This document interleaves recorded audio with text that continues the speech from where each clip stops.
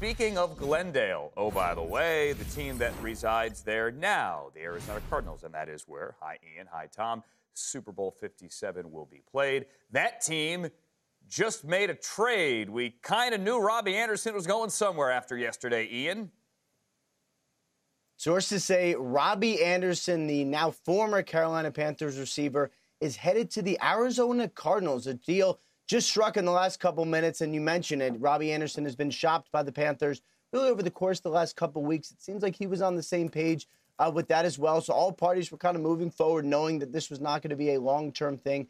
And after the sideline dispute yesterday that saw Steve Wilks, the interim head coach, send Robbie Anderson to the locker room, today was the day it ended up happening. The Arizona Cardinals, who also have an injury now, potential injury to Hollywood Brown, and also get DeAndre Hopkins back this week, by the way, Tom.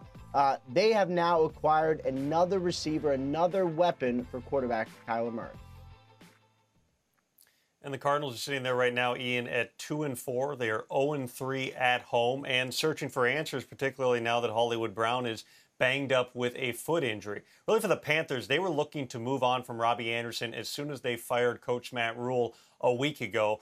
Anderson was one of the guys that Rule really wanted on the team. They go back to their days at Temple together once Rule was out as part of the shift that we've seen here in terms of interim coach Steve Wilks also missing some of the assistants who are very close to Matt Rule. Anderson was another one they wanted to move on from even before what happened on the sideline yesterday. Also worth noting here, the Cardinals only take on about $690,000 in base salary. That's the prorated portion of Anderson's minimum base salary for the rest of the season because the Panthers converted about $11.7 million into a signing bonus earlier this year. So there's obviously a dead cap that the Panthers have to deal with here, but it's a player that they were going to move on from. For Arizona, they hope adding that dose of speed at the same time that they hope DeAndre Hopkins is going to be back and ready to roll sooner than later is something big for them. Remember, Thursday night game this week, so not a lot of time to get Hopkins or Anderson ready to play in this one.